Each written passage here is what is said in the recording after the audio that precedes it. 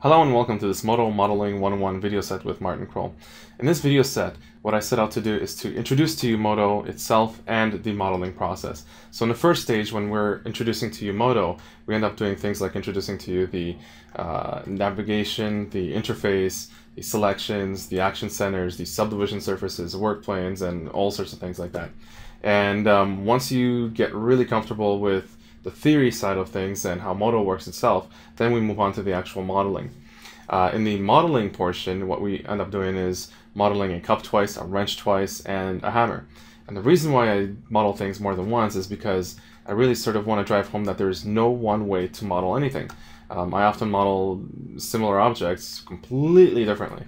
For example, the wrench object, we model sort of like straight ahead by comparing the reference and and what we have on screen. So we're kind of like visually eyeballing it. And then the second time around, what we end up doing is modeling it by image plane. So I go through the steps of setting up an image plane and then porting it into Modo and modeling from that.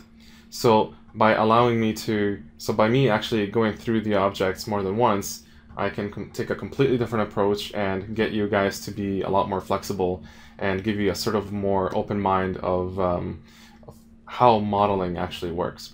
So I guess that was my intention, just to give you guys knowledge and flexibility. So good luck and cheers.